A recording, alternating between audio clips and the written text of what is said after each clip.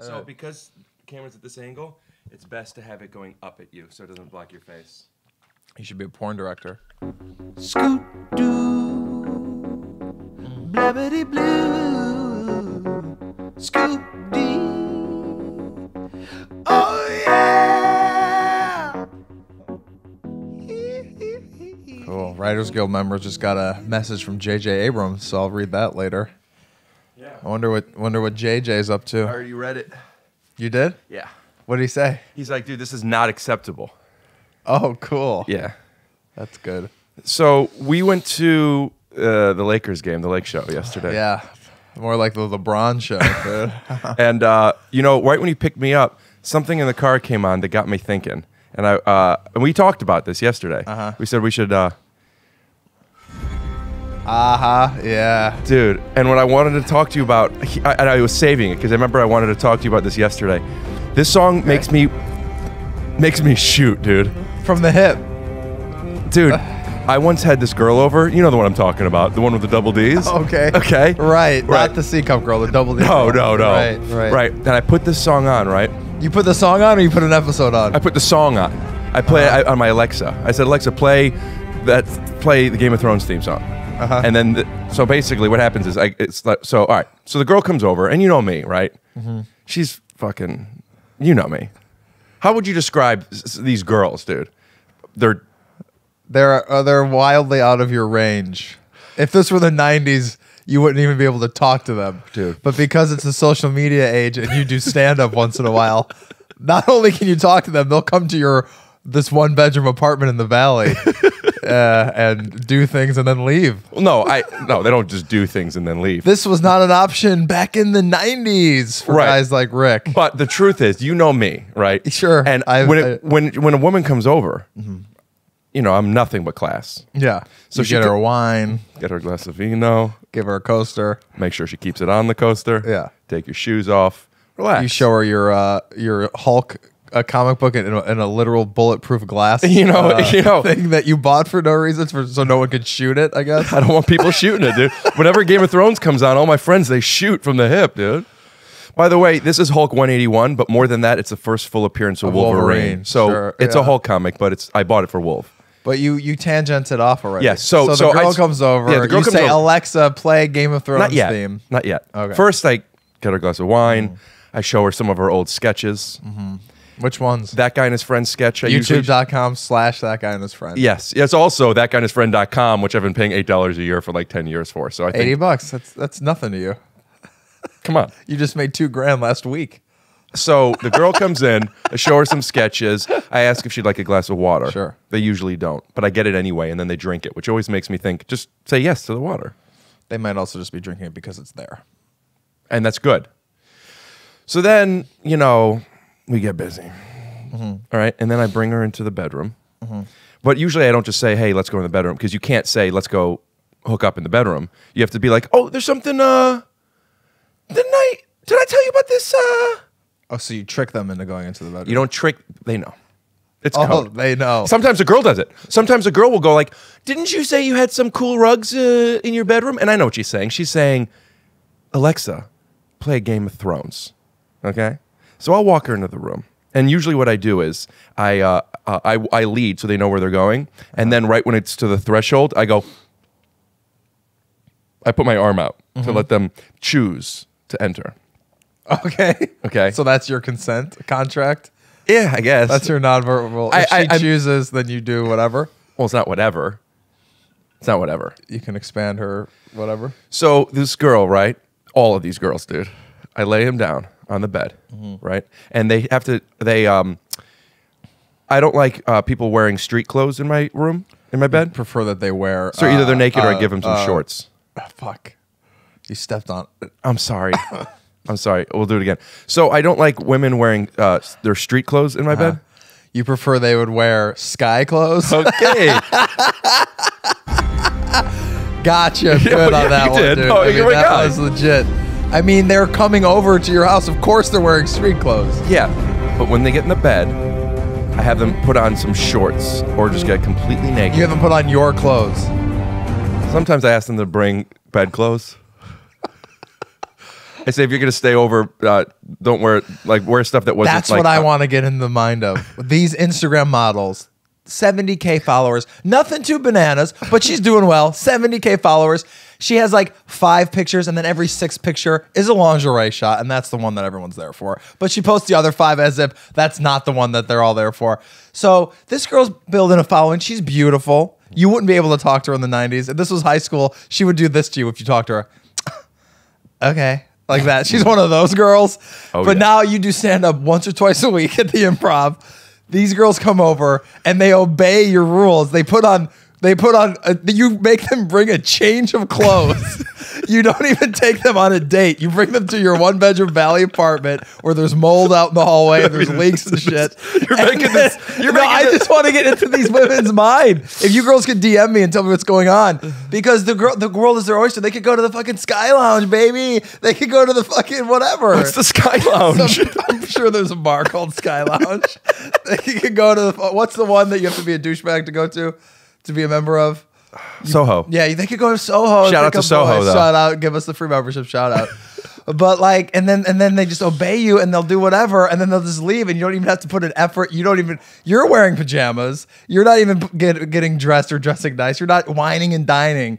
You're just like, yo, let's watch Game of Thrones and then follow my rules and obey me into the bedroom, and I'll climax, and then you'll leave. No, that's not what happened. Why do these girls? But well, now I'm feeling defensive because that's not the reality. But for 1 second, take yourself out of your mind. But that's not what happens. Put yourself in their mind. Okay. Why are they doing this? If the girl was you, are you listening? That doesn't happen. I don't know. I've never seen it happen. I don't know. If a girl DM'd you and she was wearing pajamas and she looked like crap, relatively speaking, she didn't do her makeup. You're saying this is me. Yeah. Right. And you show up, you're wearing your best stuff. Right. You just worked out. You just had a photo shoot. You've got 80,000 followers on Instagram. Guys are DMing you all the time. I'm sorry, girls are DMing you all the time. You drive over there and the girl's like, hey, do you want to watch like Game of Thrones? And then like, if you could change your clothes and go into my bed. Well, you wouldn't do it. Either do they. This doesn't happen. What are you not listening to? That's not, first of all, I've never played Game of Thrones to have sex with a girl. I'm fucking around. I'm joking. Oh, I believed you because you're such a good actor. Thank you. And usually when the girls come over, I don't sleep with them. We just watch stuff and occasionally we make out. I have sex sometimes, but I'm not a sex guy necessarily. Sure. Fuck, man. But still, I want to. And also, we don't know if there's mold in the hallway. Know what these girls are doing. I feel like there's mold in the hallway. I used to live here before I moved recently. I may have played the Pirates of the Caribbean song for a girl once, though. I remember she just likes pirates. Oh, man. I just think it's interesting. I don't think it's bad. But I just want to understand as a writer, right? Like, right. I want to know. I'll explain it to you. I want to know their world. Let me explain What's it to you. their point of view? Let me explain it to you. Why are they doing the things that they're doing? Let me explain it to you. Knowing, because I ask these girls questions all the time. Why were you willing to come over here? Because a lot of times I meet girls and then I don't, I'll talk to them, and then. Oh, see, that's what I'm talking about. You just burped. No, I don't. When I meet somebody, okay, and they come over, here's the experience. Yeah. Okay. They're knocking at the door, right? Sure. And I say, one sec, and I go, usually nothing's happening, but I'll go like, oh, I have to hide something. You know, I have to like make a joke that she could hear through the door, right? You do a door joke. Yeah, I go like, oh, all right, guys, hide the elephants under the bed. Hide the elephants under the bed or whatever. You know, something that's obviously a joke. Yeah. That way they're laughing. And then you open the door. When I open the you door, pretend that there's hidden elephants. I pretend. What does that look like? I pretend that there's not hidden elephants. That's getting in the mind of an actor. So she walks in and she goes, what were you? And I go, what are you? Oh, sorry, I thought I had a sneeze. But really, I was making her think that was the elephant under the bed. Wow. So, Dude, this is digressing. I want to talk about you. Okay, yeah. But I do want to tell you about this. There was one time the girl with the double Ds. Finish the story and also finish telling me what this woman's point of view is coming over to this strange man's house. I'm not strange. And when girls come over, DMing, big whoop. I'm not hooking up with girls most of the time. I'm uncomfortable with this. You know that. I need to get to know them at least a little bit. I get nervous. I literally have girls over to be my friend. And if there's a connection, Do you have boys over to be your friend? Sure. Do you have hot boys? Yeah, a lot of my friends are are on Instagram and DM. There are guys, and they drive over to hang out with you. Yeah. You know what? Actually, in a couple weeks, my buddy Cyrus, who I met on Twitter because I saw him on So You Think You Could Dance. The first time we met, he came over and he taught me how to dance some.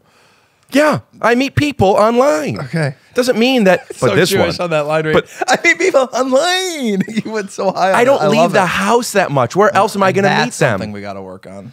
But there was this one time where I was just truly at my peak. Thank you. Yeah. Girl comes in, double D's, her waist plat ploo, dude. She's 35, 22, 25, okay? I don't know if that's good or bad. 34, 62, dude. Okay. That sounds actually big. Dude, you know what? 69, right? She might have a medical problem. Yeah, dude, she must, because this girl was loco. Okay? So she comes over, right? And we're watching, The Office, and she's like, "Oh, this is so funny." Was she Asian? She's from Miami. Oh, Miami. Yeah, right. Okay. She's like, "Oh, yeah, right." And I'm like, "Oh, you've never seen But it?" she actually talked like that? Yeah. She goes, "I've only seen the one with David the Barrett." I don't know how to do Spanish. I don't know how to do a Spanish voice. Hey, God. So this girl's from Miami. Yeah. She sounds like an Asian girl, and she's only seen the British Office. She's never seen American Office. I'm telling you, I find these interesting girls. David Brent. Did I even mention the best part? She's got double. Yeah, you mentioned D. that about Okay. nine or 10 times. So she goes in my room, right? And she brought over her bed lingerie instead of her. And you text her, you say, "Please bring a change of bed clothes." She knew. Girls, it's 2019. No They know. girl knows that this guy you've been out of the dating. doesn't like street clothes in the bed. No one assumes that. Nobody wants street clothes in the bed. Nobody wants street clothes in the bed. Why are we There's never pretending? been a movie all time where the two hot leads are making out and they go in and they finally go to the bed and the guy, Justin Timberlake's like, "Wait, put on bedroom clothes." That's never. And then she changes. It doesn't have to be And then bedroom she comes clothes. back in and then they resume. Yeah. That's never happened in any movie ever. All right, but this is what's happening now. You also haven't seen a movie where people are messaging each other on Instagram and they're like, "Damn, dope song you posted. Come over and let's watch the American Office." It's happening. But I've only seen British. Anyway. And that's just where it begins for you guys. Well, and that was where it began, right? Because I took her into my bedroom, and I'm talking, this girl's 35, 34, 46, 49, 62. You mentioned the Right? dimensions already, Right. yeah. So I lay her down on my bed, right? And then I ask her, "Do you like," and she goes like this, "Papi." And she put her finger over my lips. And I took the fingers off, and I said, 6 simple words. "Alexa, play Game of Thrones song," right? And she goes, "Huh?" And then she goes, "Miami." And I put my finger over. She said Miami. Yeah, right. Which is how girls She from mentioned Miami. her home city in that moment real quick. That's how when girls from Miami, instead of saying "huh," they go "Miami," Oh, yeah. and they go like this, right? And then, dude, and this is crazy because you know me. I'm not like this stallion that could bone for like an hour. You're a neurotic, nervous, scared guy. Yeah, that But with like some confidence for some reason. Right. Yeah. But for whatever reason, this girl, I'm just talking plat, right? Yeah. So my confidence is at an all-time high, right? I take off my pants to reveal my Johnson. Okay? Now this thing, I mean, I'm normally, how big would you say I am hard? 8.5. Yeah, thank you. This time I'm about 8.5. Oh, so you're at max. I'm at max. I'm normally... The skin's about to burst. Dude, that's not the only thing that's about to burst. These double D's felt like they were about to burst, right? So, and then I make love to her like this, dude, no joke.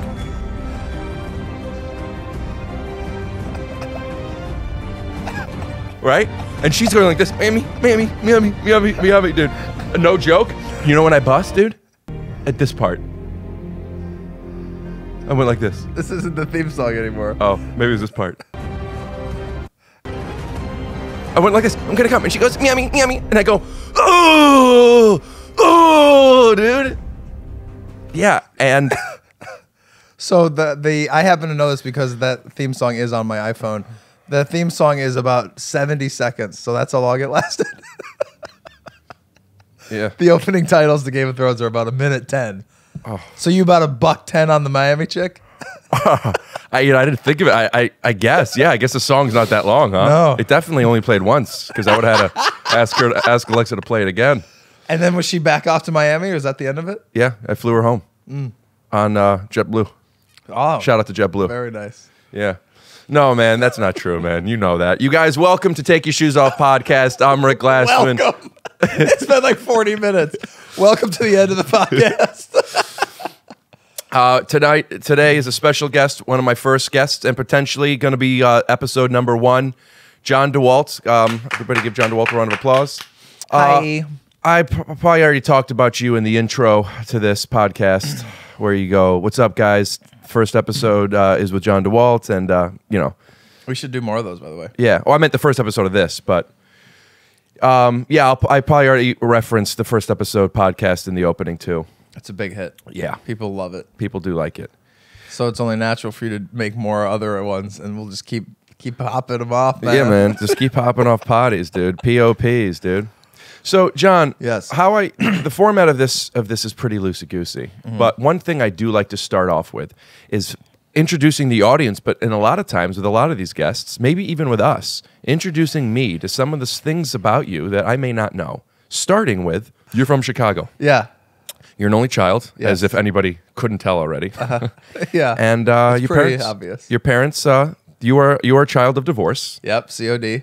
I'm a And- cod. Yep. Straight up cod boy. What was that like? It was pretty great, you know? John, you're a child of divorce. You're Yeah. an only child who lives with his mother, whom of which, can we discuss Sure. some of the personal details? She is so hot, Thank you, man. I appreciate that. and dude. your mom suffered with some alcoholism. And it seemed, the way I view you, and I've told you this before, is it seems that even though I know your mom is this unbelievable, lovely person that laughs at everything, thank God, I love her around.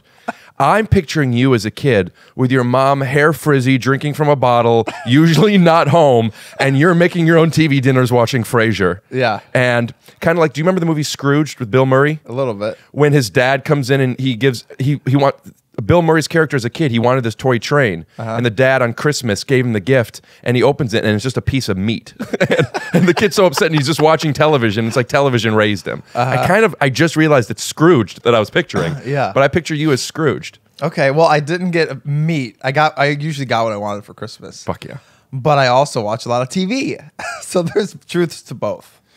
TV, sitcoms in particular, Yes, correct? yeah. And Richard Simmons, which maybe we'll get into in a moment. Sure. But this, I don't think, coincidentally, drove you into a career where you're literally creating television now. Look at how that worked out, man. Isn't that nuts? Yeah, I don't know if you're being patronizing with me right now, because the way you said nuts is, but like, this is what I want to get into, and this is super. Oh, get into it. Let's do it. I want to, like, a lot of people say I'm about. an open book. I'll tell you anything. All right, fine. When was the last time you masturbated? 8 years ago, 9 years ago. I know for a fact that was true. So your mom. Can I do some acting for a second? Sure. This is changing the subject. So let's do that again. Dude, I'll tell you anything. Sure. When was the last time you masturbated? So yeah, about my mom's alcoholism. Right? Yeah, I mean, you could have kept. I would have liked to see you. You just showed me a transition. You didn't show Yeah. me acting. Oh, I thought that May I was. show you how to? If you're trying to skirt around it, right? Yeah. Yeah, let me show you how to If do we it. could just go back to the thing you were just talking about, the my mom's alcohol, the TV raising me. Sure. Do you not want to talk about the masturbation? Oh, we will. But let's, all right, great. get right back first to the Frasier of it all. So your mom's running around, frizzy hair, drinking from a bottle in a nightgown. Okay, it's snowing. She goes outside barefoot to get the newspaper that you guys don't even have, and she goes, "John, have you seen the newspaper?" Yeah. You know, I'm picturing her hiccuping like Barney from The Simpsons. Yeah. And you probably don't feel any trauma happening. Right. Right. You're just, this is life. Right. My mom is outside with frizzy hair in the snow. My dad is teaching improv to kids with autism, right? Yeah. And I think he had started by then. Yeah. and then you are just watching, Cheers. Cheers. Yeah. Three's Company. What does Cheers mean to you? Cheers means a lot to Sincerely. me, but first of all, I do need to correct your caricature of my mom. Yeah, please. She was a single mother who worked full-time job Yes. to provide the house and all that stuff and commuted to work. She would drink after work, but she would never go out into the snow, I know. into the snow barefoot or whatever. And she's also been, I believe, 15 years sober. So one love, respect to that, keep it strong or whatever it is. Might even be 16 years. I don't remember. But yeah, I think your wedding was 12 years. she ever told me. since I went to college, she's been sober. So that's great. But yeah, I would have a lot of free time as an only child. Even if she wasn't drinking. She'd be at work until 7. I'd get home from school at 3, and I'd just be there by myself. So I'd watch. Nick at Night would have a lot of Cheers marathons, a lot of. How old are you? How old are you marathons. at this time? 7, 8, and there's no babysitter. Right. Yeah. Pretty much always. Did you think that was unusual? No. That seems unusual, right? It seems like a 7-year-old would have a babysitter. Yeah. But we lived in not a small town. Certainly, it was a big suburb. But it was like walk to school. It was safe. So you walked home. Yeah. You always felt safe. You were never missing anybody. Right. And you got home, and what do you do at 7, 8 years old? Video games, TV, baby. Did you have friends at that age? Probably not as much. I had like one or two at any given time. So 7th grade, that's 7 years old. That's first grade, right? Yeah. So first, second grade, who are your friends in first through third? Man, first through third. That's a great question. Because that's right when I switched schools was 3rd grade. Your parents get divorced in first grade? When I was in kindergarten. Kindergarten. Yeah. 6. 5 or 6. Okay. Yeah, 5. But yeah, And you lived with your mom. Your dad moves out. yeah, You live with your mom. yeah, And you're home alone all the time. yeah. Which, by the way, you haven't seen Dear Evan Hansen yet, have you? No.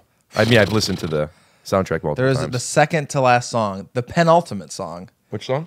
is called "So Big So Small," and it's the single mom Yeah.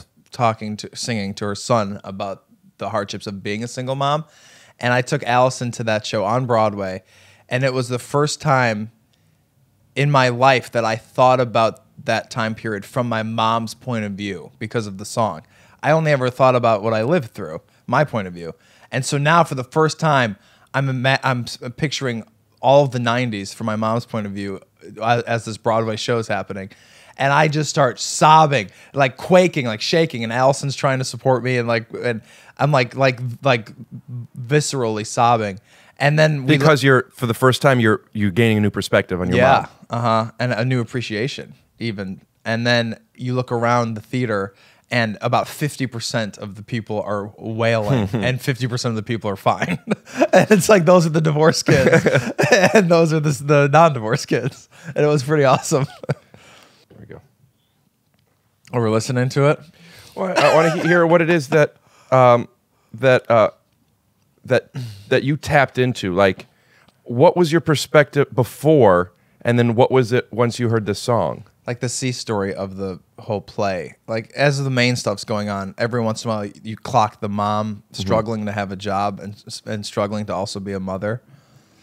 And then kind of the A story, which I won't spoil, reaches its ultimate low point, right? And then his mom sings him the song, and it's the second to last song of the show. And it's great. It's just phenomenal. I highly recommend you see I the very show. much want to see it. Yeah. I've been wanting to see it. Did you tell your mom this? Yeah, I tried to get her to see it, but she lives in Florida, and it's like 3 hours from wherever the tour is. I still really want to know the perspective that you have now. Like, oh my gosh, I never realized how hard this was for my mom. I never realized what was it? Yeah, it's just that. I mean, you only ever live things through yourself. But like the song, she talks about the day that dad moved out, and then all of a sudden she realizes she was alone. And like she's now responsible for the whole everything. It used to be 50-50 in terms of just the day-to-day, but also the bigger picture stuff like your kid's emotional development, your kid's intellectual development. She's in charge of everything. And she knew that there would be space that she couldn't fill as one of the lyrics. And she knew that she wouldn't be enough many times as some of the lyrics. And it was just like brutal. And I was just like shredded. And it was the best. That show is the best experience I've ever had watching any show of any kind ever. How does Allison, your wife, because she sees you cry all the time. Yeah. You posted a video recently of you watching the finale. No, Talking posted about- explaining the finale of Cheers. Yeah. And you weren't watery-eyed. You made the noises. You couldn't get through it. Yeah. I'd like to play it. Where is Yeah. it posted? It's on Allison's Instagram. So the setup for this Allison, shout out to Allison Busma, 27. I've been in bed for 5 days watching Cheers, and I asked John what his favorite Rebecca moment was. This is his answer. It's the series finale, and I recorded it because I knew he couldn't get through it without crying. The guy loves TV. Okay, here it is. Runs out super excited, and she says, wow, I've spent all these years reaching for Evan Drake and Robin Colcord, and I ended up marrying a plumber. And Sam says, you did good, sweetheart. And she says, She's laughing at me. she says, I did, didn't I? And then she leaves, and that's her last line of the show. Because he's talking about, of course, replacing Shelley. Whew.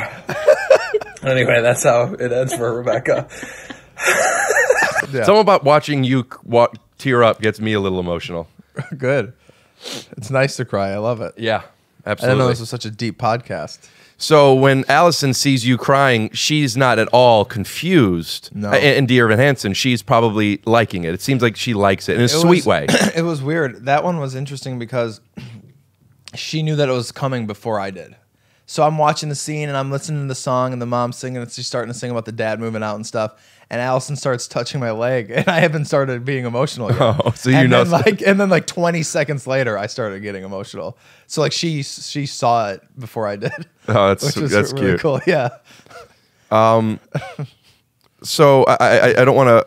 I want to make sure we still move on because the divorce side of you is something that I know exists, but I know so much about you, but the blank, which I know isn't real, is I look at you like Scrooged, and like you're just watching Cheers over and over and over and over again. I know that we've talked about this. You and I, when we were younger, didn't really have friends. Right. Every now and then we had some kids in and out. For me, some weirdos. Same. But like, I wasn't included in a way that I recognized I wanted to be. And I don't know if that is for you. I picture you just like your world is the hamster cage of television, your house, and Michael Jordan. Yeah, I guess it was. I think I knew that there was other stuff, but I also I didn't have what you had where you wanted to fit in with X, Y, and Z group, like the basketball players, whatever. I knew that they were a crew, but I didn't really care, if that made sense. I was excited to get home and play PlayStation and watch the Nick at Night marathons of Cheers and Three's Company or whatever. And I didn't feel like I was missing anything. I wasn't like, oh, if only I was with those guys, I'd get invited. I wasn't yearning for anything at that time. So for me, well, way before basketball, more specifically, I thought I was part of these groups. Like in 3rd, 4th, 5th, 6th grade, you know, there's groups. And I thought I was part of them. Funny. And then in 7th grade, when people started, I think that's when people started drinking, but like people started like going out. Yeah. And I was never invited anywhere. And that confused me because these are my boys, you know? And then as I got older, I realized they were just always kind of, you know, nice. Yeah. But like, no, I'm busy, whatever. But so come 7th, 8th grade, it wasn't like I've been yearning my whole life. I just thought I was in something, and then I'm not in something. So I went through a few years of stasis and wanting until I found basketball, which inevitably gave me a sense of community and a team. And but yeah, it was an odd situation to be 13 and find out, oh, none of these. I thought these were I'm not friend. I don't have friends. That's so funny to think that you were in a group that you're not in. I know it's really sad and, well, because they'd always be nice to me. Damaging, but that's also like, yeah, man, I'm with Trent and Clay, and we're just fucking hanging, dude. Oh, just you two this time? All right, man, I'll catch you guys next time or whatever. Like, you don't get to sit with them at lunch. And you're so confident. And you're like, yeah, I'm with the boys. Got the puka shell necklace. Or I used whatever. to call David Price every week. David Price, and he would always have an excuse. We're friends now, but he would always be like, never be like, Rick, you're a weird, annoying dude. I don't want to. And I would have stopped calling him. Yeah. But he would always be like, I can't. I'm like, all right, I'll try you next week. Try tomorrow, yeah. There was a couple of times that when he would say that he wants to, but which I remember that be like even if he can't, like if a girl likes you, but she lives in a different state. It's like, but my mom said I can't because of blah blah blah. I remember there were a couple of times where I asked my mom to talk to Gail, David's mom, on the phone. I want to talk to David about this, see if he remembers it. That's so funny. Yeah.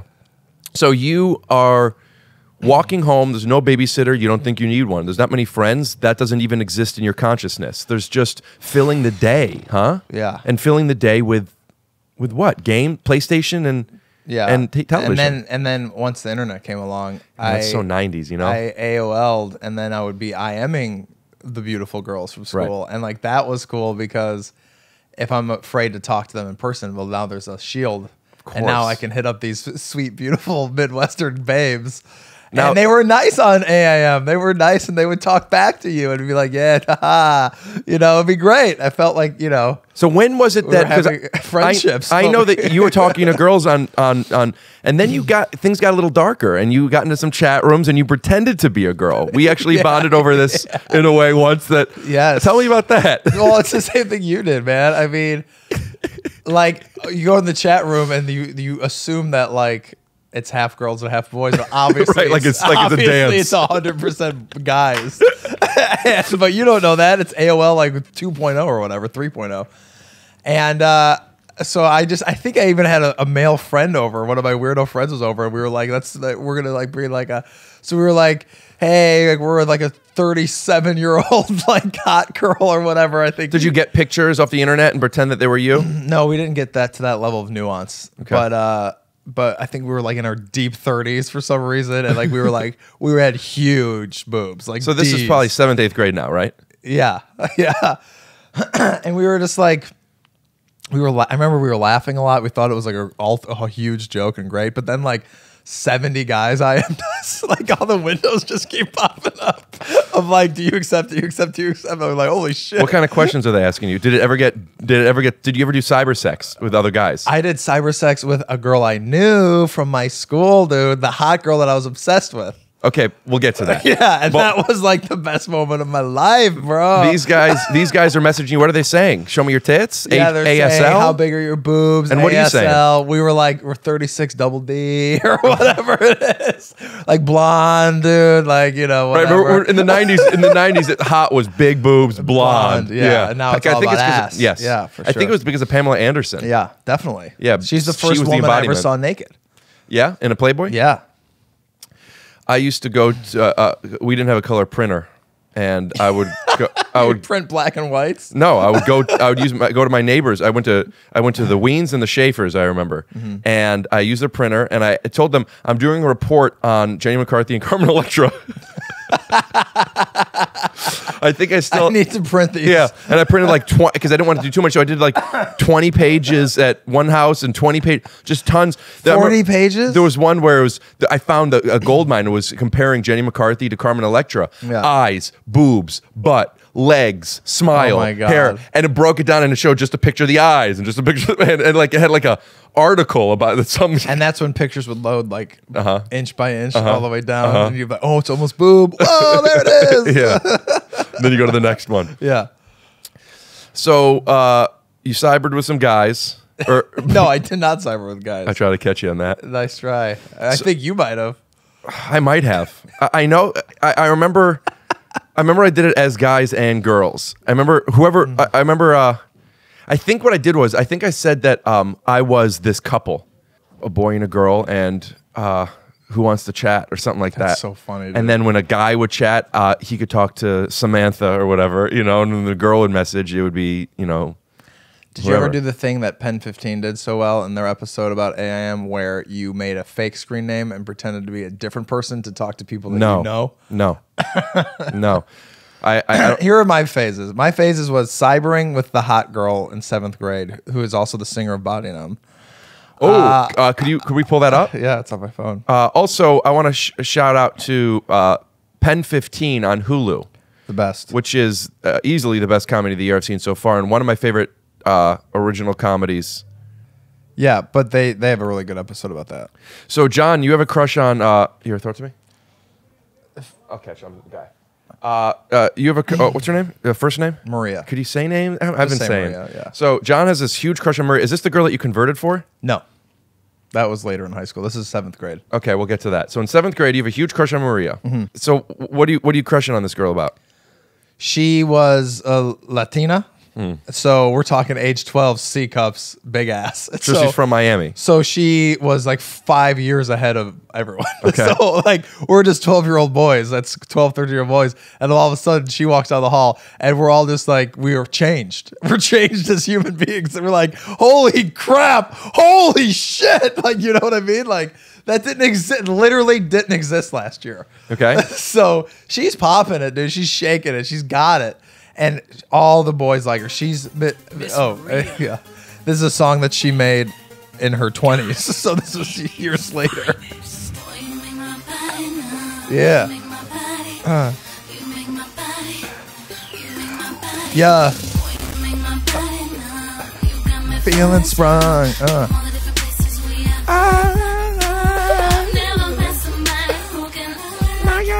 It has a cool, good like Mariah Carey vibe. Mariah was her role model, dude. Yeah. She is Mariah, dude. That was what she was going for. It's good, and it's featuring Gandhi, right? The rapper. Gandhi's the rapper. Yeah, here he comes after this chorus. Yo, there's a lick in this that I remember I like. Which one do I like so much? You'll find it. Here it comes. Look, I never met a girl like you before. I'm truly sure you're beautiful. I'll buy you everything in a jewelry store. What? Like you need more. It's you I pick like I use guitar. It's you I pick like I use guitar, dude. My crew approves of who you are. Yeah, you're more than a booty call. I love the way you shaking, and your frame is so exotic. Your frame is so exotic. Alternative type of body. Know how to rock it. This is it. Drop right. Pop lock non-stopping, and you move it real fast, and then you Drop it low. Oh, slow. Yeah. But anyway, in middle school, she was years ahead of everyone else. So this was she sounds like she's still years ahead of everybody else. She was gorgeous. It was game over, dude. So we were all obsessed with her. Dorks, losers, hot guys, cool guys. Everyone is obsessed with Maria. She's the queen. So you send her a DM, or not a DM. You send her an IM, Yeah. the DM of the 90s. We IM from time to time. You know, I try to keep it fresh. I try to. Do you ever talk in school or just online? Oh, I'm talking to. I'm unique in that, unique from the stereotype in that I'm not afraid of anything. So even if you're in the cool group, if I feel like I'll talk to whoever. I'm not. Right. I'm not like I can't talk to her. So I would talk to her, say what up, you know, whatever. I'd be wearing like my WCW Nitro shirt or whatever, and my gelled bangs. Be like, "Hey Maria, what's up?" And she would be like, Miami. She would say Miami, and we would just move on. But one day I was like, and so I think I did like, and maybe you did this too. This is embarrassing, but whatever. I think I did like one of those. I tried to come up with a way to casually mention my size on AIM. And I was like, yeah, you know, it's crazy because it's, you know, fucking, you know, whatever it is, you know, whatever number lie. What do you mean it's crazy? Well, how does the conversation even start? I honestly don't remember. But you brought it up. Of course. So you guys are talking about, you know, PE, and then all of a sudden you're like, you know, I was noticing that my I know this sounds weird, but like my private was kind of bothering me. Yeah, so I measured it, and it's like, you know, huge or whatever. And for whatever reason, in her maturation as a woman, that hit her, and she was in for this night. Oh man, that's gotta feel good. It felt you took a swing and you made contact. It felt like the end of the movie when the girl kisses the guy. Except I was just at my house typing on a computer, right, on my mom's compact Presario. Sure. And she was in, dude, and we were cybering, dude. And were you actually touching yourself during this? Yeah, dude. Okay. Of course. And you telling her the made my year. Okay. And you know how there's gamblers who are like, yo, this race is fixed. This is my year. Yeah. It's like a 10-pole movie. This was my sexual year was here. And it was like a Tuesday. Like I had school tomorrow. So you're on your mom's computer jerking off. Yeah. And what is she kind of stuff is she saying in 7th grade? She's as dirty as I am or dirtier. She's popping it, What does a 7th grader say? She's like, oh, put it in between my titties. Like, so I guess you know everything at 7th grade still, She had already had sex in real life. We all knew that. Fuck. That was like her and Grant Radzikowski had sex in a park. We all knew that. Dude, it's like a kid looking at a girl who's already had sex early is kind of like women now looking at the Bachelor who's still a virgin. Like you like, ooh, I want to be around that. It's different, I guess. Right. Or it seems intriguing or whatever, especially when you're fucking 13. So she's saying, she's like, oh my God, like seriously, John, you have no idea. It's so fucking big. You don't even know. Like, so she's telling you how big it is. Yeah, she's saying this shit, dude. And I'm like, yeah, I'm in. And it's kind of that thing have you ever seen The Breakfast Club? It's that thing where they're finally bonding, even though they all hate each other. And the dork is like, are we going to be friends at school tomorrow, or is this just for now? And the princess is like, if I'm being honest, no, dude. And that's exactly what happened. So I was like, yo, I'm going to go talk to her tomorrow at school, dude. Like, I'm in. My life is made. I was like, hey, Maria. She's like, hi. And just walked away. Like, it was it. It was just a one night, only online. Do you think she was embarrassed? I think she's probably embarrassed. I think, yo, I'm still a loser dork. I think she still had her cool hot guys. I think it was just... Well, there's a difference between being embarrassed and cool loser dork, because you were already the loser dork. She could have still had you on the side and cyber titty fucked you for months, but she chose not to. It was just a one so night maybe there was a bit of embarrassment or shame. Yeah, one night in Rome. That we just had our moment. You ever talk to her again? No, not really. I talked to her later in life, but Could we reach out to her to get permission that we played her song? yeah, I'll do that. Yeah, because I feel like you I got. believe that she's pregnant now. Oh, congratulations! That's great. Yes. That's great. So that was my first purely hormonal crush. Yeah, That and was you've always just been attracted. lust. You've always been attracted to a big booty. Yeah, you dude. used You to, know, sue me. Let me know when my court date is. I'll when you show did up. stand up, you had a bit where you would talk about shinning the boobs, the butt. But yeah, I would do that. That Yeah. got me through. Can I hear you? Can I hear you? Not just tell me that story, but to camera perform that bit. Ah, gosh, I don't remember, but I'll try. I'll paraphrase. All right, ladies and gentlemen, Jon DeWalt. Yeah. Thank you so much. Give it up for everyone you've seen tonight, huh? Oh, great. So guys, like, yo, I was a dork in high school, dude. Girls didn't like me, dude. But like, yo, I like big asses. Sue me. Let me know when my court date is. I'll be there, man. Guilty. I'm guilty, Your Honor. I like it. So these hot babes weren't having any Johnny D in middle school, high school. But you know what? I figured out use my brain power, dude. Our schools our chairs at the school, they had like the little backrest and then a gap. And then the chair. So there's space here. And then underneath the chair was a little like thing to put your books in. So I would put my foot on the book tray and I would just put my shin up into the space and I would just be shinning girls' butt cheeks all during 7th and 8th grade, all during class, dude. And I would just be sitting like this and just shinning it, dude. And every once in a while, girls would obviously be like, oh, what the hell? What the fuck's going on?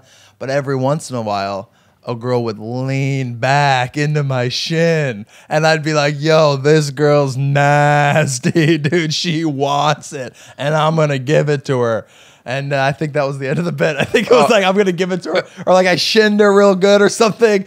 And then I never asked her out or whatever. I think that was essentially the story in the bit. That was Jon DeWalt. That was Jon DeWalt, man. Dude, that was good. And I haven't done stand-up in like 6 years. It does not show, man. That was or 5 years. That was really good. I loved how you brought in because you didn't used to do the sue me, but you said it in conversation and you recognized that makes it. Right yeah. Yeah. Hot damn, man. Yeah, that's crazy. So all right, so your parents get divorced. You watch Scrooged a whole bunch. No, Cheers. Cheers, right. Your mom's outside in the cold. Nope. Like an 8 Mile. Nope. Okay. Not at all like no. that. So your mom is at work. You get home, you're by yourself, you're watching television, you're playing PlayStation. Then the internet comes in and allows you to interact with people on multiple levels in the most intimate way you've ever had. Yes. Both sexual, like jerking off on your mom's compact, and you're also talking to other people, then pretending that you're a girl, and you're also just talking to friends. You have. And then in college, a network. In college, I would send out a lot of nude pics to everyone that I knew. You and used had to send class out with. nude pics. A lot. Yeah. Your face ever in them? Sometimes, yeah. Jesus. If anybody is following this and has one of John's There's no nude pics, way that they've you been gotta send that to me. All right, I'll blur it, but I will be posting it on here. Oh man, I that's was funny. 19. I wanted attention, dude. You know? Yeah, so you get yourself hard first, right? Of course. You only do it when Rick, you're horny. Come on, Rick. You only do it when you're horny. What are you, an amateur, dude? So what is the mindset No of that? guy sending a softie. What is And remember, this is 2005 when I'm in No, college. I've seen black people show me pictures of their soft penis. That's weird that they would do that to I you. think because multiple black guys, because you talk about penises a lot with your boys, you know, and I played a lot of basketball, and I remember at the rec center at Kent, there were multiple black guys and I remember thinking, because you always hear that, you know, what happens in Vegas stays in Vegas. Yes. But they showed me their pictures of it, and it was soft, and it looked huge.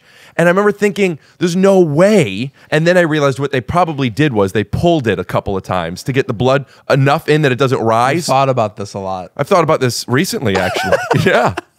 Oh, that's why they look like, because you and I have discussed this. Some people are showers, some people are growers. And that's just science. That's not even like a hyperbole. Like, I am under a centimeter soft. I'm a grower, dude, and I think that's the same for you. But some guys, Yeah, I'm sounds embarrassed. Like I'm these black embarrassed. guys you played basketball with are showers. They You can could be show. both. They're not mutually exclusive. But showers means you can show soft. I've always wondered if there's a penis that is the same size, soft and hard, and when it gets harder, it just stands, but it doesn't get any bigger. Yeah, like a light switch. You should check. You should ask them. If you have any of those, send some pics. We'll blur them. We'll post them. So in college, that's when you became... That was harder to do to send the nudes to the girls I had class with the next day, because that's when you had to have a digital camera with a memory card on the tripod timer. Right. Move, pose, Check it. plug it into the computer, drag it onto the desktop, and then you could email it or Right. I have it. And then you had to delete it from the computer, and then you had to delete it from the camera. Right. It's like now you get Postmates. Back then you had to go outside, grow your food, Yes. cook it, clean up. There was a lot of work. Yes. So there was a lot going into it. I So was a dick pic farmer back in the day. and then you'd send this dick pic to girls and then you'd see them. Yeah. Now, do you talk before you send a dick pic? You're in class with me, right? You're in oceanography with me, right? Sure. And I'm a girl. Yeah. How much interaction do you have with me before you send something like that? Like, let's say the teacher is, she isn't there yet. The teacher's a little late and we're just sitting here. Back at this time in my stunted adolescence, I must admit, I would say in person, very minimal talking. Just the how are yous? Hi, I'm good. How are you? Get the screen name. Right. Oh, my screen name's Skater Girl 16. Yeah, cool. Some pleasantries, and then it's predominantly online. Right. So you send an email. You have to get her email address. AIM. Right. This is AIM. Right. Okay. So you send it through AIM. Yes. So you can't delete it once you send it. No. She has it. Yes. Your face is on it. I don't care. I'm John. I want people to know. I want people to know what's up. Okay. Now you walk in oceanography class, and all we've talked about was my I am name and a couple of pleasantries. Yes. And now I see you. Yeah. And how am I looking at you now? Am I turned off? Am I intrigued? Did this ever work for you? No, it never worked, and they were never turned off. But also, nothing. You ever know they happened. weren't turned off, or they didn't act turned off. They didn't act turned off. Did you guys discuss it? No. Right. So you say hello again. Hey, what's up? Okay. Oh. And they'd be like, "Hi, what's up? Yeah, good. Yeah." And they this don't test- seem this te- red? No, they'd be like, this test is gonna be hard, but hopefully we do well." And then you go home and you text me the test was hard, but not as hard as my big juicy cock right now. No. Did you ever double send? No. Double send. What does that mean? A week later, you sent a new pic. No. Did you use the same pic? Did you set up your pic? You got one that made you look the best, and that was the one you sent to everybody? No, I think I had a couple. Do you still have them? No. I'd love to see them. Okay, well, no. Okay. Man, it would be You so sure like looking at dicks today, huh? I don't know, man. I'm just a guy, you know. Just a guy telling it how it is. Yeah. So you're in college. You've already had cyber sex. You've already Yep. sent your dick to people. But in real life, you've never actually gone on a date, kissed a girl, or talked to anybody, correct? I've kissed a girl. I kissed Maria. We went to a party in 8th grade. Spin the bottle, landed directly on her. Maria- is the girl from Body Numb. Now, who is the girl with the is this only so we're an hour in. We haven't even gotten to can your get to that, professional I think. life. So I wanted to do one more question about your childhood, and then we'll move on. On our podcast that we used to do together, and we'll probably do some more. The first episode podcast, check it out. John and I have been doing podcasts together since 9th grade. Blah blah blah. You have to explain what it is. Yeah. So one of the episodes we pretended that we were in 11th grade or whatever it was. So we were living in that moment, and you were telling me the story of the girl that you used to do improv with who had a mustache. That's high school. Susan, yeah. Yeah. So you're friends with her. You like her. She's funny. Yeah. But then you get your first taste of popularity for what would be equivalent to the athletic world as you made varsity. The JV guy, the varsity guy's talking to the JV guy. These upperclassmen, these improv stars are now showing you some credit. Yeah. But they don't like this mustache girl, right? Yeah, right. so talk to me about this. So improv is where I found my strength, much like you did in basketball. So I started taking Second City classes in Chicago when I was a junior in high school, and I live in the suburbs. So Let me explain, by the way, especially in the 90s, Second City, Chicago was I don't even know what you would call it. It was like wherever, it was the training grounds for where Tina Fey, Steve Carell, the dude, Steve Colbert, the other Steve that I like so much. They're all from Second City. This is a cool place to be part it's of. Sketch, it's improv, it's live comedy. If they were on SNL, they were out of this place. Yeah. So I started taking teen classes there. And like beautiful girls who would never talk to me in high school would be like, "Oh, you go to Chicago and do improv? That's so fun."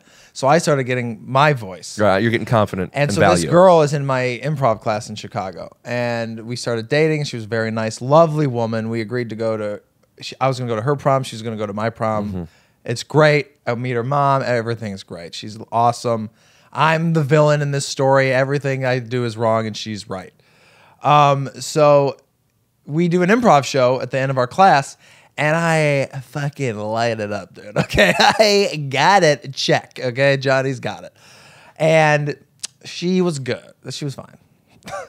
And I didn't like that at the time. I thought that, fuck, man, like, she wasn't as funny as me and these other guys. And these other guys are older than me, and they're a crew themselves, and they're like inviting me into their crew, and they're hanging out post show, and they're like, "But like, what was that scene about that your girl did? That scene sucked." I'm like, "Yeah, that scene was shit, dude."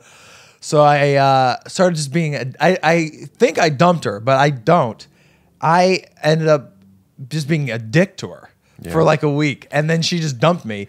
But it was too late to change our prom dates, so she still went with me to my prom, and I went with her to her prom after she had dumped me because I was being a fucking asshole.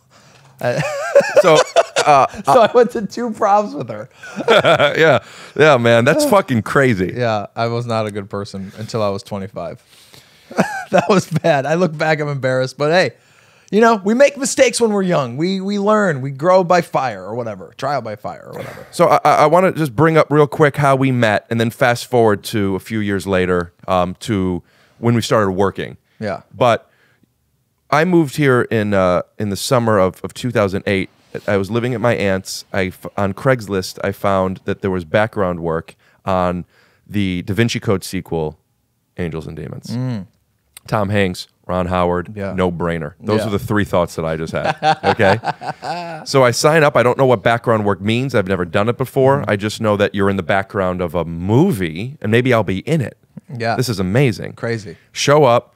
It ended up being 2 weeks from 6 p.m. to 6 a.m. Yeah, it was like overnight, camp. all night. Hundreds of people, but you're there for 12 hours huddled together. You get to know people. I'm on my own doing bits. Hey, how you doing? Nice to meet you. I was doing pickup lines with girls, and I was mixing them up. Hey, nice. I was saying nice tits. I was still in that other character. That's your current. That was that's in the character. Move. No.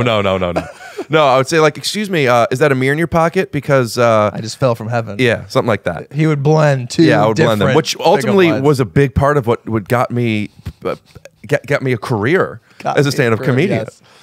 And I went up to John and I did a pickup line. I said, "Hey, you know, is that a banana in your pocket or a mirror?" And then you went right back and you said, "Da da da da da da da da da." And then I went, "Rick Glassman, nice to meet you." You went, "Jon DeWalt, put her there." And then I'm telling you, and I know I'm remembering this wrong. I know there's no way this is possible. But when our hands touched, like I saw rays of light come out of our hands. Okay, and that was it. And that was the connection. Yeah. And then it was just Bit City. Yeah. It was Bit City. I remember you told me that you were an only child, but you also told me you had a sister, of which was another actress that you just met. Yeah, at Angels and Demons. I was pretending that she was my sister. Yeah, and you were also, your arm was always around her, and it was a little sexual. And I knew the logical side of me knows, oh, this guy's doing a bit, but the emotional side didn't understand what's happening. Is this your sister? Are you guys romantic? You were treating her like a sister. Yeah. But you were touching her leg and stuff. Anyway, also, you know, not that it's that relevant of a detail, but when you tell it, you always comment on the fact that she's balding. And there's just something, which is, you know, horrible. Or it doesn't matter. I don't know what point of view I'm supposed to have about that. It sucks. It sucks to be in your young 20s, a woman in your young 20s balding. Yes. But just looking back at it, I'm thinking like, I thought John had a balding sister that he fucked. Like, I don't understand. Excuse me, my lawyer's calling. All right, so at this point, I probably just made an edit, a pretty big edit. John was on his phone with his lawyer for a little bit. What were we talking about?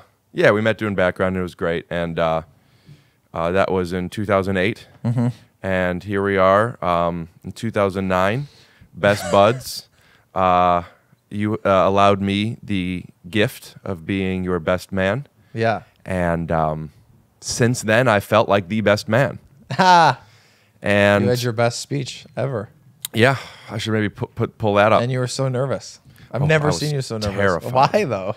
Because when I do stand-up, I do stand-up selfishly, and maybe I have the wrong mindset, but I do it for me. I think maybe you have to go 50-50 for you and for the audience so that you get the money. Sure. That's a good thing that you just realized. Yeah. Well, this isn't a new realization. It's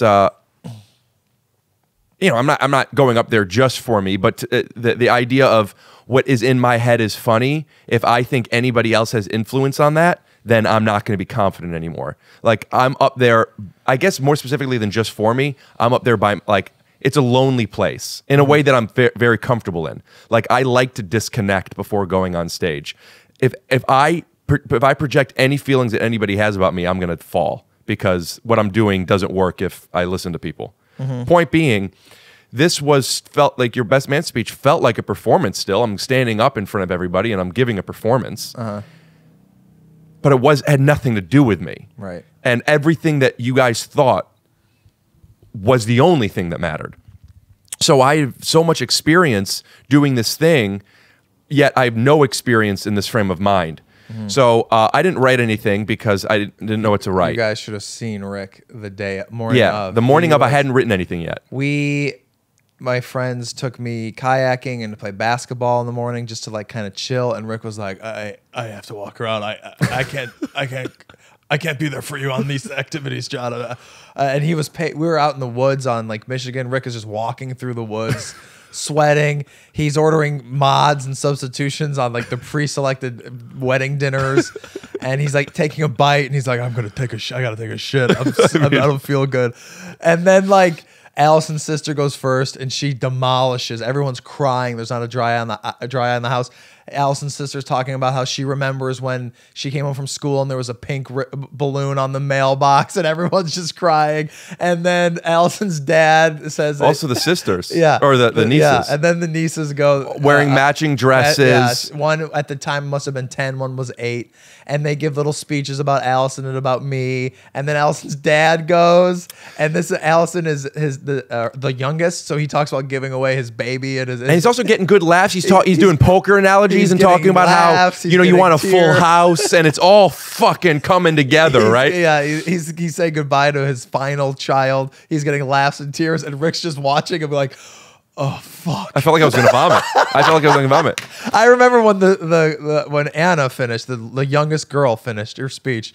You looked at Brent and me, and you were like, what the fuck? What the fuck? I can't do that. Well, it's like cheating. I can't follow cute little girls. It's like we're playing a high school basketball game, and then like right before me, they announce on the other team, oh, and then LeBron James. It's like, what do you want me to do? Yeah. How am I going to top? What am I supposed to do? Cute sister girls. How am I topping this? Not only the cute sister girls, at least half the people are in love with her, and the other half know who they are. Yeah. Most of the people there, 85% of the people there don't know me. Of course.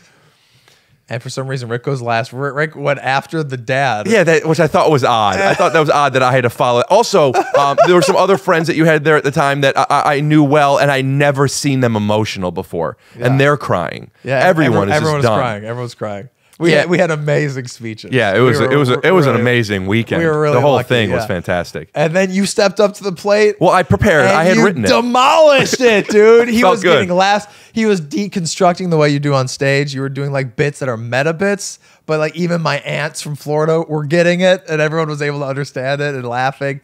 And then you did the emotional stuff, and then Rick did bits that Allison's father had just done, and then said, Bob stole those from me. Whatever. Obviously, no, I did it much. I gotta step in because I did it way cooler. Yeah. So it opens up with the one part that I wrote, which was basically deconstructing how I've seen best man speeches in weddings I've gone to and in movies, etc. And there's certain things that you do. First, and then you tell about how beautiful the wife looks, and I told Allison that she was glowing. Then you take a little shot at the your boy, and you say, hey John, by the way, it's 2015. It's called a dishwasher. And then you do that, and then you give him a little advice, which I gave you the piece of advice which I feel is the most useful piece of advice a best man could give a groom's, which was yes, dear. 2 words. Yes, dear. That's right. Which is what everyone was saying all weekend. And so Rick kind of made fun of them to their face without them really knowing. Like all these people I kind of know from Allison's side were like, hey, little advice. Yes, dear. What are you gonna do? What are you gonna do with that? Yeah. Oh. But that was their little wedding joke, and then Rick deconstructed it in the best man speech, and they thought it was hilarious. So then that ended with me having written down and was reading. And at this point is when you want to stop reading, crumble up the piece of paper, and decide, fuck it, I'm going to go from the heart. Yeah. And I didn't know where I was going to go there. And as soon as I did that, I took a breath, and then the eyes just start watering. I told you that when you cry, I'm watering thinking about it. When you cry, it does something to me. I actually don't know if anybody else does that. Something about when you cry. When you watch people emotional, it gets you. Something about when you do, it gets me. And I hadn't seen you like that before. I mean, I think a lot of people watch the groom when the bride comes down. I did both, but I definitely was fixed on you because you were. I mean, that's why I'm getting there. I'm getting there just thinking about it. I'm getting there too. Like, what is love? Watch Baby, just don't this. hurt Just watch this face. Yeah. As the bride is coming down, which by the way, she was glowing, and Yes. I'm not saying this as a joke. Of course. To this day, even she's I know. the prettiest your wife has ever been already happened. I know. And it was it was right that day.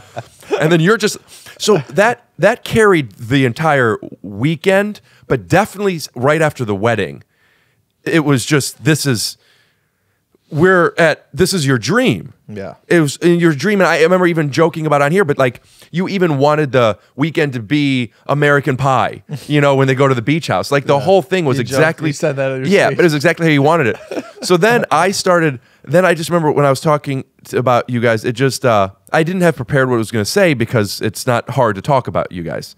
And then it just got way more emotional than I thought it was. Yeah. I wasn't embarrassed, but I didn't want to be there. I remember thinking I didn't want to be in this right now. Oh, people loved it. I'm okay. Everything's great. That's okay. I just remember the feeling in that moment of, oh, this is getting way realer than I meant to and I thought it was, and I'm not sure how to navigate my way out. And then I found this old saying, and I used the poker one from your dad, but I redid it. dad, I redid it in the way that we would do the pickup Didn't lines. you say like he stole from you or that he did it wrong? Or No, I said I came up with there's an old. I came up with a saying. It's about poker, and then I started. You did them all wrong or whatever. Yeah. But then I remember after that, it got a great laugh. Like I should have shot my special like there. a rolling laugh. Because it was just a turn of sincerity into just a good bit that was also had a built-in callback. And Just the math This worked. is going to sound sarcastic about the power of comedy, but think about it. Like Allison's parents are very conservative. My dad and mom were divorced. She's conservative. He's liberal. All these different types of people. Some of these people, like the divorce side, don't like each other. They have different opinions, different things. We're young comedians. They're kind of older, like Midwest, like blue collar people. And when the joke hit, when the comedy hit, everybody's laughing.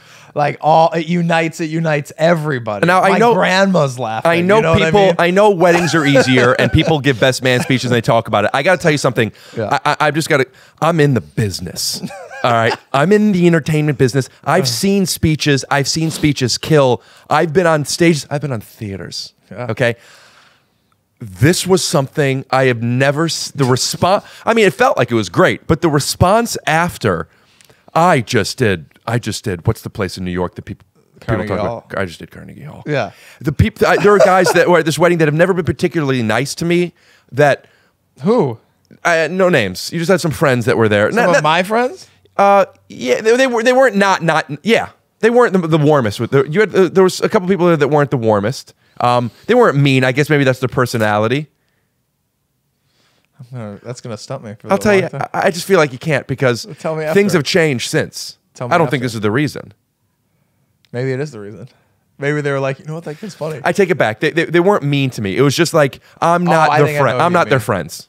I think I know who They're you mean. your friends, not my friends, and they I know. treated me like that. I think I know who you mean. But the way, and I also, outside of me, I don't think I've ever heard this person even give a compliment before, let alone to me. I think I know You know what what I you mean? mean. And just like he was like wanting to be my assistant in Yeah. this moment, and it just felt You fantastic. owned the room, man. Thanks for doing such a good job. Yeah, man. So I want to cut to 2012 because this is where We're cutting backwards now. cutting backwards. I So got married in 14. So basically what happens was now we're in adulthood. I want to tease it with I'm the best man. And then like, wow, what's their relationship? How did this happen? The television show, the day we got there to the wedding, a couple days before the wedding, the television show that we all worked on, our first job premiered. And Brent Morin and I got there minutes before it started. The beginning of the wedding was watching the half-hour pilot not of to Undateable. go back, but you reminded me, speaking of Brent, I have this picture of your speech. I'll show it to you later. Brent was a groomsman as well, and he was so nervous for Rick. He was like a dad who was nervous for his kid who was about to go like dance for people. Like Brent was like, I don't know how fucking Rick's gonna be able to do this. And after the girls went, he's like, oh, you got the little girls going up there. Like Brent was he as nervous as you were. He was empathizing. And then I have this great picture of when you were killing. Brent's sitting with his legs up on your chair like this, and he's got like the baseball coach hand on his mouth, and he's crying, laughing, and he's just like he's so relieved, but also proud, but also laughing at you performing. And it's this great picture I have of Brent watching you that I have to show you. It's I would love to see that.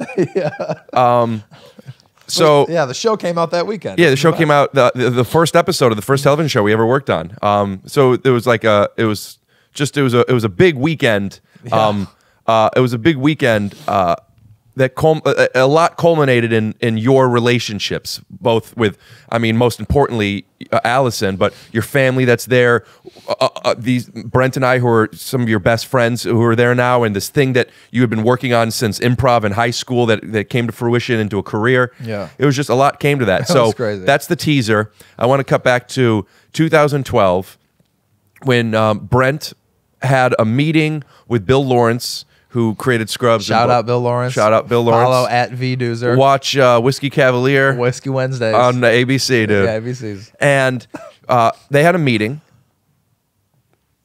and Brent invited him to the Improv. Brent was hot. Brent was hot. Brent just did the Fox showcase that Liza, shout out to Liza Katzer, saw him at.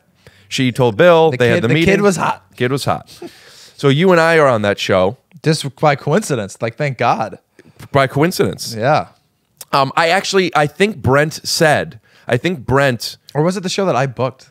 Yeah, I think you booked it. Might have think been that I one. remember Brent told me, because he came in, after his meeting, he came in here and said he just had a meeting with Bill Lawrence, and I was literally rewatching Scrubs going through. We were watching Scrubs together. Here, yeah. At this moment, yes, we were, but at this moment in particular, I was by myself, and he walked in as the X-ray Bill Lawrence shot was up. Yeah. And he said, the creator of Scrubs. I said, Bill Lawrence? And he goes, how do you even know who that name is? He's literally right here. There, yeah.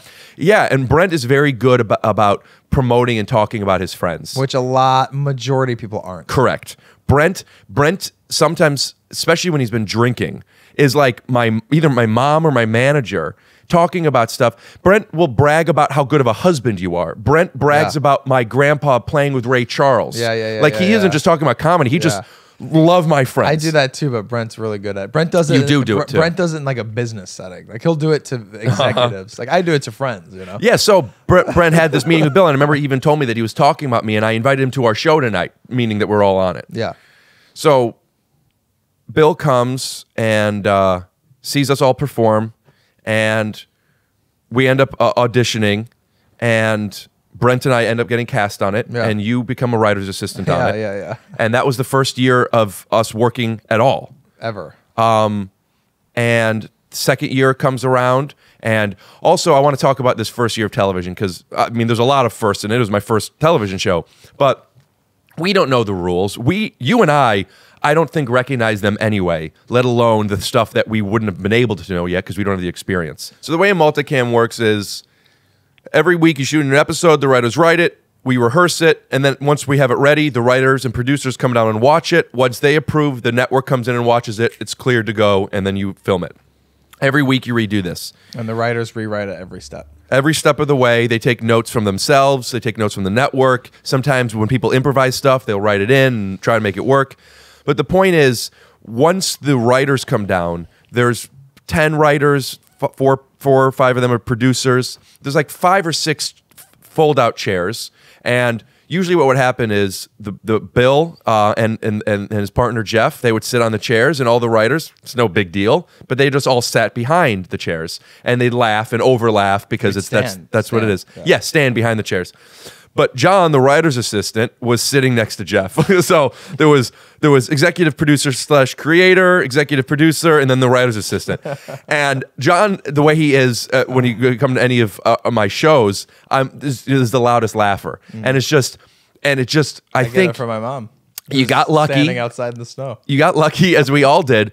Bill liked that, and Bill took on to you, and you would always make jokes because Brent and I, we live in the same building at this point. This building. Yes, this building. You're literally best friends with us. I mean, there's a status difference a lot of times in any industry that you're in, but in television, the writer's PA to the writers to the producers, and then within that, the writers and the actors, they're not always friends. At least those are things that I've heard, which I think is crazy. You always want to be friends with everybody. True, and it's a real bummer. I can talk about that later if you want. So for whatever reason, John had the confidence of listen, Brent and Rick are out there, and these producers are nice. I mean, we're all the same. We're all, and you're just laughing, and you're pitching jokes, which not only do writers' assistants not get jokes in shows, they're not. It's you don't pitch it. It's solicitation. It's Am I right? And I've heard different people say this. It's different. It depends on who the boss is, but it's definitely a very touchy subject for sure. It's a minefield you have to navigate. Well, you got jokes in as a writer's assistant. Yeah.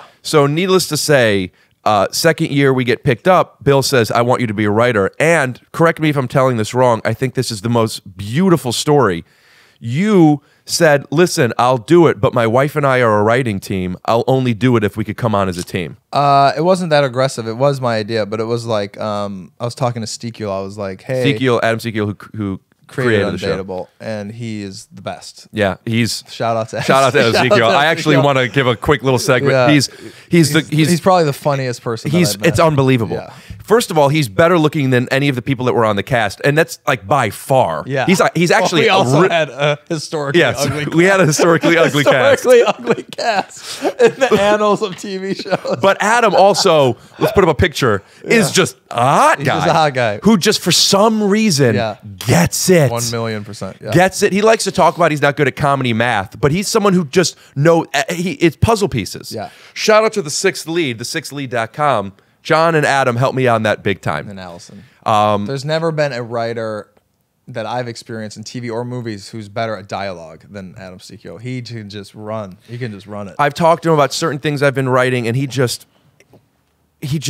even a little movement, he just understands. Here's what I think. Here's why I think it works. Here's the network notes you'll get. Here's how to get around him. It's like, yo, you're fucking hot, dude. You don't even need to tell me any of this. Yeah. Anyway, I heard he's got a big dick too. Anyway, is that true? It's what I've heard.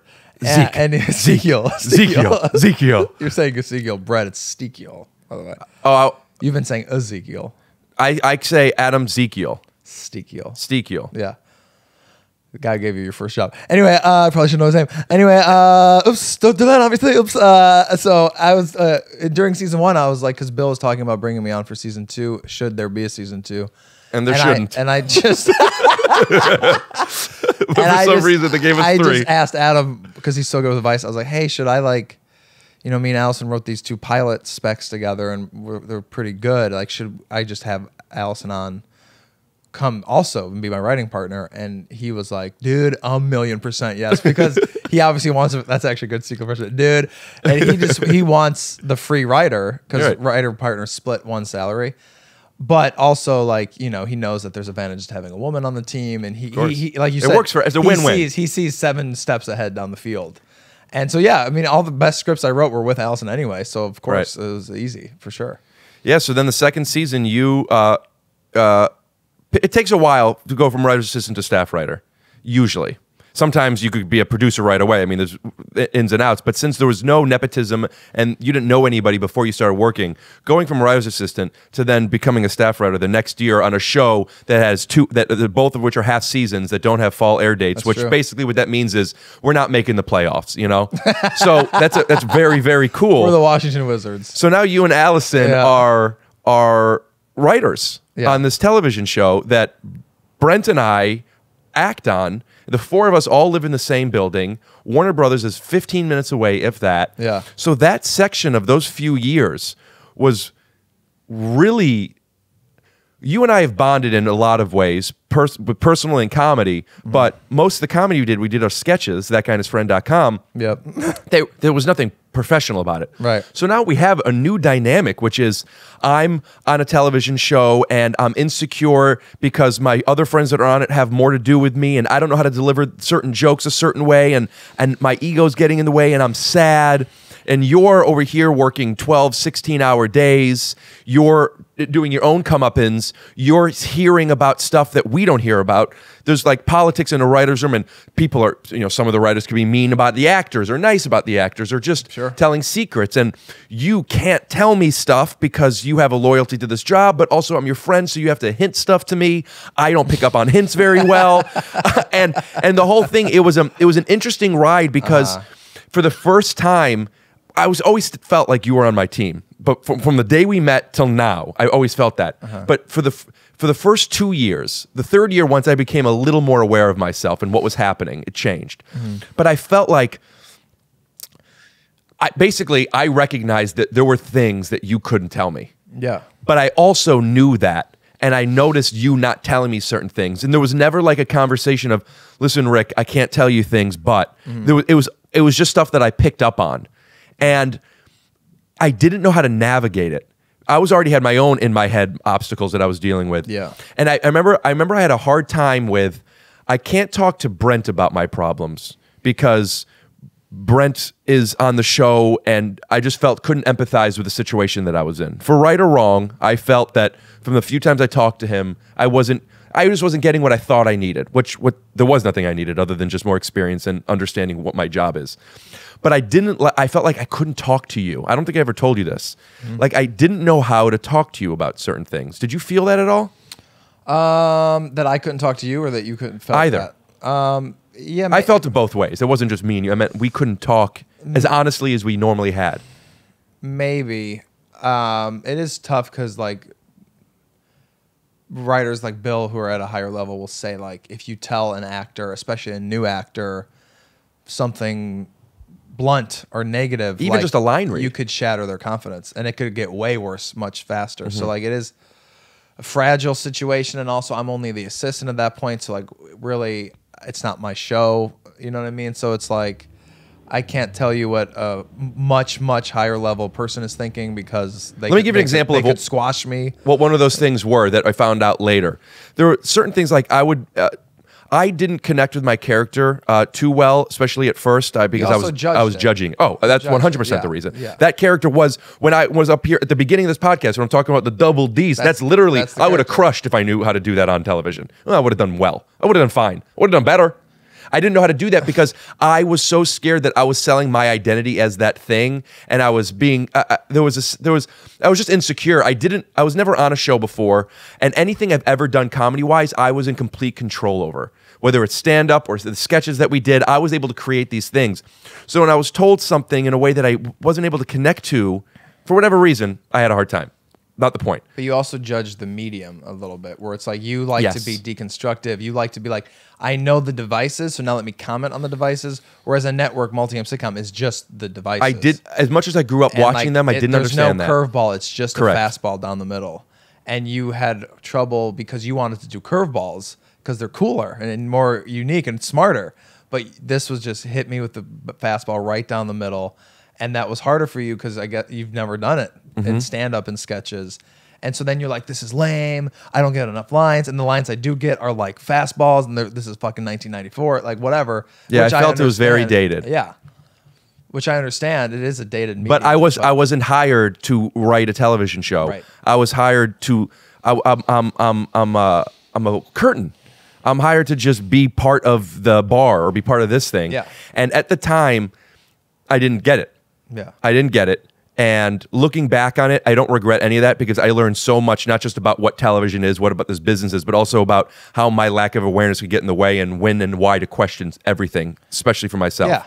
But looking back at that, I would have had a much better time that especially first year. Third year was one of the greatest years ever. I don't think anything could be like that when we got to go live like that.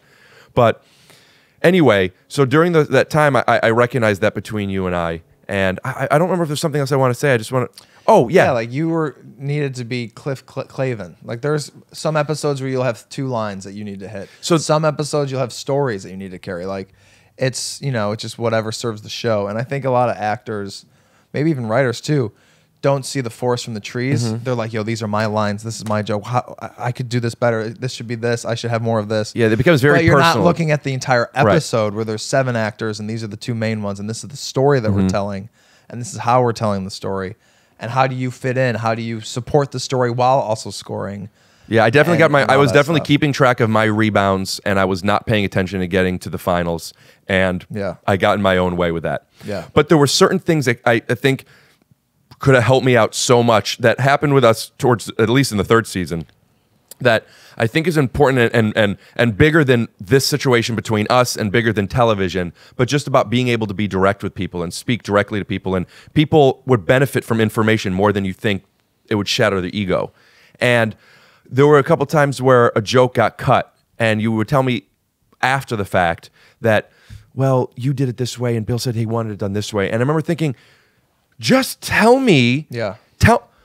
Tell me. I would if I'm doing something that could be done a better way. Of course I want to know. That's like giving me the answers before I have to take the test on television. Yeah. But as you kind of explained, and you explained to me then, which I cannot connect to this logic. I understand people have egos. I guess you have to find a way to have somebody receive some information. But you've told me multiple times on different shows you worked on that jokes get cut, guest stars come in because they didn't. If they made this little tweak, it would have been fine. Yeah. But why don't writers and why aren't we willing to tell our TV actors that when you won't direct a TV actor, you only direct movie actors on multicam? I understand why writers don't do it. I do agree with you. I wish that we would be empowered to, but there's a lot of times a lot of actors don't see it the way you and Brent do, where you would love a line read or it would be collaborative and be like, "Oh, of course, it's much funnier if I do it that way. Thank you." A lot of actors would fucking lose their fucking shit if anyone gave them a line read. We have, I mean, I won't name names, but on shows I've worked on, these are people that have been in the business for a long time. These are like though. actual names. Right. You know, you pitch a joke, a line read, it goes to the showrunner. The showrunner tells the director, "Hey, can we get it where he does it like this?" The director walks into the set to tell the actor, and the actor goes, "No," and just That's goes crazy. by. He goes, "What you?" We did one where we're in front of a live audience, 300 people, and he goes, "No," and the director's like, "Okay, well, we just need." He goes, "What you're gonna get is what you're gonna get. What you're gonna get is what you're gonna get." Like, there's this. I don't know. The actors make the most money. They are the face of the show. They're selling the show. They're obviously such an important part to any project. But like, there's this ego, political red tape thing that exists where some actors would love to be collaborative, and some actors are like, "Yo, you talk to me, you're out." You know. Like, so what is the mindset? It's just is tough. the mindset of that, having been done it for so long, that you feel the reason I'm so successful over this past 35 years is because of the choices I've made, and now someone's coming in and telling me my choices are wrong. Yeah. Obviously they're not. Right. That's the mindset, and it's an Yeah. arrogance and a lack of collaborate. Do you think that it keeps them from collaborating, or would they only listen to people who have been doing it longer than them? Maybe. It's case by case. I don't know, man. It's case by case. Man, I can't imagine ever getting to a point to where the person who's writing my it's words. an insult, because by giving you a line read or a pitch of a different way, you're saying my choice is wrong. But what about when you're giving them the script? You're giving them a script. But I'm an alpha male actor, dude, and my choice is not fucking wrong because I'm the guy. And like, that just doesn't fly for a lot. That's got to of feel people. good though, to be able to really believe in yourself that much. Probably feels pretty good. I don't know. I'm the guy. You tell me the words, but I'll make I'll do the parentheticals. My choice is better than whatever you do. Yeah, that seems like a hard thing to Obviously, navigate. Doesn't seem to be the case, in my personal opinion. Well, if you're out there, and you're a director who works with me someday, and you have a line read for me, I would love to hear it, man. Yeah, maybe it's worth it just to tell your showrunners and directors when you like day one a table read, just be like, "Yo, but just so you know, I would love line reads." I usually don't require a line read. I mean, I love to make the choice, and I understand jokes. But if I miss something, or if there's another version of this that could help with something, like we had a guest star on the Cool Kids this year, and I thought he did I overheard him come up to our showrunner. I thought he did a good job where he had this joke. He was getting big laughs. He had a really funny scene as this really funny restaurant manager. And there was this one line that wasn't as big as the other lines. And he is a seasoned guest star. He'd been on a ton of shows. So he comes up to our boss and he goes, he put it on himself. He was asking for a different joke. He wanted an alt. But he was like, "Is there an alternate joke I can do here? Because I just feel like I'm not scoring enough with this part the way I am with the other parts." And by saying like, "Yo, I'm not hitting it hard enough," then the boss went to our alt pack. We got a new pitch. And then the guy ended up having a new joke that he did great with. But I was like, "Oh, that's such a great that's move. a pro. That's a professional way. Professional way of doing it." He's like, "I'm just not hitting it hard enough for you. Is there another joke I can try?" I like that. I thought that was a really smart move. Yeah, I like that. Yeah. So you are on Undateable. You write on that. Yeah. And then the show gets canceled, and we all find out pretty late. Like, for an actor, it's after most of the pilots were auditioned for and cast. They were done. They were filmed, dude. It was like May. Yeah, it was deep May. Yeah, it was like it was April or May of 2016. You guys were completely robbed of a So we pilot weren't season. able to work for a while, but it's as an actor, we made significantly more money than the lowest level writer, especially that had to split it with their wife. Yeah. So even though we all made some money, I was comfortable for a little bit. I'm still in the same building I was in then. My lifestyle didn't change. I'm okay. I won't work. But you went through a very frightening moment, which you've had before. It's the worst. You are worst part because of the way you grew up. You were very, very, very, very scared of poverty. Yeah. And sometimes your life revolves around running away from that. Yeah. And when you don't have a check coming in and you are married and you're not sure, it's also not easy to get a writing job. You don't have that much experience at this point. It's really hard. And I didn't know that at the time. Danny Zucker, shout out Danny Zucker, Modern Family executive producer, DZ. Shout out Danny. He once told me when I was in this, me and Allison didn't work again for 18 months after Undateable. And he said, you know, getting your first professional job is the second hardest thing you'll ever do. Getting your second job is the hardest thing that you'll ever do. And that's kind of where you are now in terms of series regular stuff. Like, there's something true about that. Like, getting one guy to be like, "Yo, this is a new up and comer," and I believe in him. People like to discover. Yeah, I people. discovered this person. Here's their first job, and now versus getting a stranger to be like, "This guy's worked before. He's already been discovered, but like he's good for this job." It's harder. And when you come into your second job, at least as a writer, you're getting more money in the second job. You're taking a bigger chunk of the budget out. It's a much harder sell for sure. Yeah. And so, yeah, you know, my mom always worked really hard to provide the house, but we were always lower middle class. We were always struggling like month to month, but my mom always made it happen. So like me, when I turned pro, I'm like, yo, I turned pro. I did it. I'm not like a dog walker who goes on auditions anymore. Like I'm a pro writer. And then I get married. So now I'm not just me. I'm responsible for Allison too, in my head as the male ego. And like, I hope you leave this part in the podcast, because to me the scariest thing about pursuing a career in entertainment is you gamble your 20s and 30s. Like you go all in. You're gonna move to LA or New York. You're gonna try. You're taking the classes. You're doing the open mics. You're gonna meet the people. If you don't make it, if you don't get lucky, and if you're not good enough combo, all of a sudden you're 32 and you don't have a job and you don't have savings and you don't have a degree and you don't have. It's like, oops, I gamble. I'm all in. I gambled the best years of my life. Right. And I have nothing. So like, we knew that going in. And yeah. And when you're 20, like you kind of understand. When you're 20, I think you think there's no way it's not going to work. Of course, dude. I was told my whole life, shit, follow dude. your dreams. Yeah. It's going to be game over, bitch. Jon DeWalt's here. Like, but when you're 30, you're like, oh my God. And so now I'm married, dude. And it's not like if you want another job, if you want to go get a master's, first of all, you have to go back to school, which is going to cost you like $50K. Now you're 34, 35, and you're looking for an entry position competing with 21-year-olds, 22-year-olds. It's crazy. You're gambling with the best years of your life. So after Undateable, 6 months later, the unemployment runs out, and now the savings start to go away quickly. And we get close to a couple of jobs. We got close to American Dad. We didn't get it. And then we sold a movie. Shout out to Mrs. Claus. We sold Mrs. Claus to Universal Studios. First movie pitch. For our first pitch. And we thought that, oh, phew, we're saved. But then the movie business is structured. There's like these legal loopholes. This was based on a book from Scholastic. Universal was renegotiating their deal with Scholastic. And until that deal's done, they can't then do the deals on the individual properties, which was what our movie was. We didn't get paid for 8 months after that. So then I was like, we thought we were saved and we're professionals. So Allison is babysitting again. Yeah, Allison has to go You're back dog to walking. No, you're driving Uber now. I think I drove a Lyft a little bit. Yeah, it was tough. I walked some dogs again. Yeah. But I had to borrow money from my mom. I had to borrow money from you and Brent because you guys were actors and you got paid so much more. And I was like, yo, I got this big movie check coming, man. I'll pay you back. Like, it's in the mail, man. The way you were wording it, there's no kneecaps to be broken. Yeah. At the time, it's like you'll get it to me, but like you'll be fine. Borrowing money as an adult, a married adult, feels who, by the way, sold a movie. It feels like shit, dude. It's the worst. But then we were able to get back into. We were lucky enough to get our second TV job and a third TV job. So. It's been nice since then, but that was a very hard time. So now, I think because psychologically, you feel like when you're aspiring, when you're doing stand up, when you have a day job, like I was a dog walker, you feel like you're supposed to be doing this, like you're trying to get in. Right. But once you get in, and then to fall back out is really fucking hard. Because then you feel like I'm past this. I can't be doing this shit anymore. Right. I'm going backwards. I thought I was going forwards. So there's a sense of shame. It's a sense of shame. It's really bad. Yeah.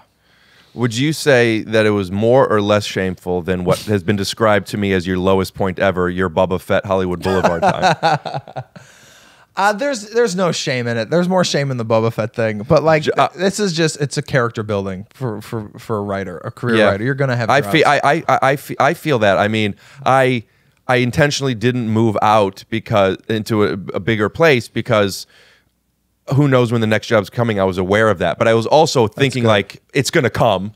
You know, I'm not. You know, you go into you put money in your retirement account because it's a seatbelt, but you like to think by that point you're fine, but you still do it. Yeah. So I did what you're supposed to do.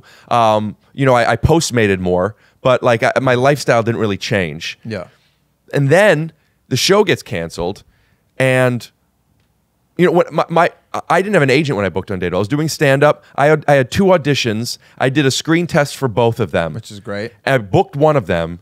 This is easy. I mean, I know it's not. I know how lucky I got. But you've got the look. You've got it. You know, I'm a Jewish, awkward-looking guy with big hair. I had the big glasses and big energy, and I'm silly, and I'm in my 20s, and it's like, oh, yeah, come on, he's gonna be great. And these funny guys, the cast and the writers are an unbelievably undateable, talented group of people who, on their own, are if not most of them already are, but are gonna do.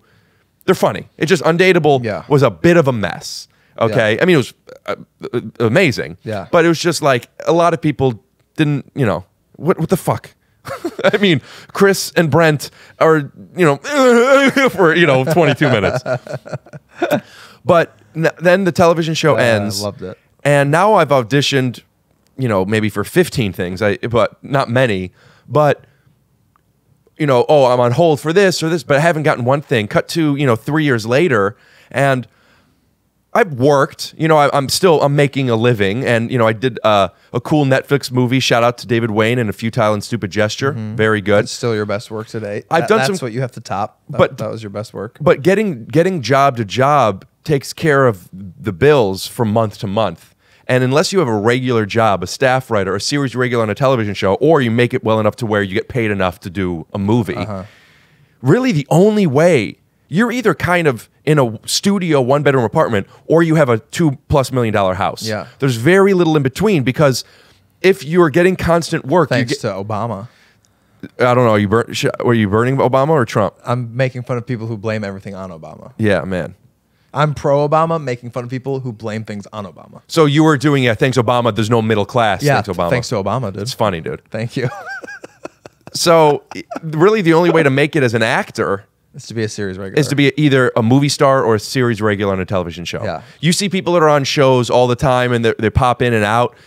That's a grind. That's a grind. No idea how they do it. To audition and then book and then shoot. Because you get $5,000 over here. 2 months later, you get like maybe $7,500. Yeah, and $5,000 makes 5 months later, you get $8,000. Right. Like, that's a tough minus taxes, minus commissions. And the negotiation is he's coming on the show for 2 days. We're giving him $7,000. That sounds like a lot. It is, but that's not the only job. The other job is the 100 other times you hire acting coaches and go to. And your rent is driving two or everywhere $3,000. to audition. Yeah. It's brutal. Man. Fucking sucks, dude. Don't move here. Don't move here. Stay home. But if you are going to move here, gamble your 20s. Be a writer, create content, do stand up, do something. And that's interestingly enough what seems to be happening now with Instagram. And now it's going to be easy to find talent, dude. Thank God. Just go to the Explore page and type in white people be like. And then that's your next series reg. Yeah, man. But I am happy to say that John and Allison are having a child probably a week or two after this comes out. Yeah.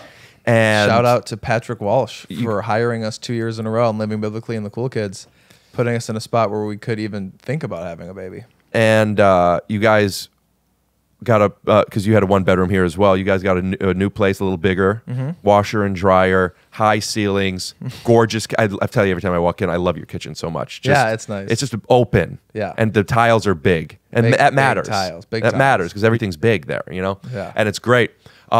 And seeing you about to be a dad, where it's so easy to worry and stress, especially when you were worried and stressed when you didn't have A kid on the way.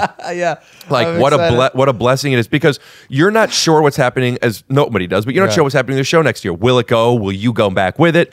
But you have a sense of ease and confidence about you that is newer and very earned, which is, we're fine.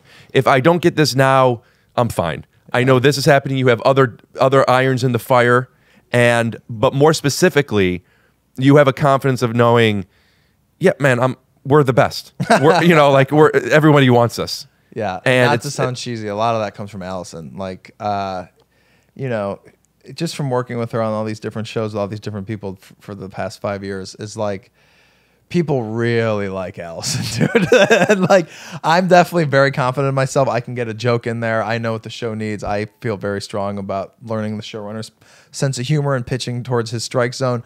But like, as I'm like the silly dumb fuck, and Allison's like the straight man who rolls her eyes at me, if in our dynamic, like, people love Allison, and she's so good at writing, dude. I always compare us to Shaq and Kobe, where I'm Kobe because it takes me so much work. I'm always stressed out. We got to get at least 6 pages done. We got to do this outline, da da da. And Allison could fucking care less, and then just pitch the perfect thing and write the perfect scene, and it's way better than what I did. So you can see how good of a writer John is. Notice how he humbly wrote himself in as Kobe. Yeah, baby. Because he's not as good as his rock star wife. Who is Shaq? Yes. Just shows up day one and is the best. And it takes me a lot of work to be good. Allison is I love Allison. Yeah. Unbelievably likable. I'd be shocked if you told me that 100% of the people didn't like her, let alone... Oh. But to say that you're not sure about that about yourself, I want to first read you a DM that I got today. No, I feel good about myself. Don't get me wrong. Oh, so you know how likable you are. No, sometimes. It's Okay. case by case. Okay, case by case. So we went to the lake show. Shout out to LBJ. The King. Thank you, King. And I posted some videos of you from there. I'm going to put it on here in a second. Sure. But someone writes me, why isn't he on TV? I, of course, hearted it, but, you know. I don't know. Why aren't I? Why aren't I is a good answer. And then I wrote back, he writes it. Yeah. And then she wrote, I know, the cool kids on Fox and Hulu swipe up to subscribe, but no one has his energy. You guys are super funny together. That's nice. She said to swipe up and subscribe. That's nice. I want funny. to I want to play these. And have your eye line be here, so it'll look like you're looking at the little picture in picture. Oh no! Hey ref, do you use T-Mobile? Cause that was a bad call. Got him! That's actually really funny. Hey Wizards, did you cast a spell on how to be the worst? You got him! Oh, get the ball to Caldwell Pope, cause he's my Pope. In the name of the Father, the Son, and the swish! Got him! I like this one. Play that Because I guitar, tell you, I Jimi whisper to you, Hendrix, say got him. It's the Lakers! Fucking got him! like it's something that needs to be directed, you know, and like And Undateable Craig Doyle. Shout out to Craig Doyle. shout out to Craig Doyle. Super funny writer. Would Very always funny. tell these stories about these. He'd have like these white trash friends who would always be like, fucking Lakers. So that's why I said Lakers that way in that video. Like he said, Doyle had a story where we were like at a funeral or something, and you just hear Lakers. Good stuff, dude. Respect. Well, that'll about do it, man. That'll do her. Since you and I started off pretty heavy in the improv world, you more so than I with the esteem of Second City College. But me, I mean, I grew up just basically, I lived a life of improvisation, man. Sometimes I would hand my teacher an apple and she'd say, what are you doing? And I say, it's an apple. And you are the weakest link. Goodbye. It's good that you had the and ready. Yeah, That's really good. That's advanced. Yeah. Well, I watched Whose Line Was It? You're the Michael Scott of improv, dude. Thank you, man. You're the Wayne Gretzky of missing 100% of the shots you don't take, dude. Deep cut. So I thought it's only proper if we end this podcast with a little improv scene between you and I. Okay. Scoop D, cut for quality. So So that's just some examples of how improv can go, man. little razz, a little bass, but it all comes together perfectly and beautifully. So that's kind of improv. It's Jon DeWalt. Thank you for visiting me on Take Your Shoes Off podcast. I'm Rick Glassman. You're welcome.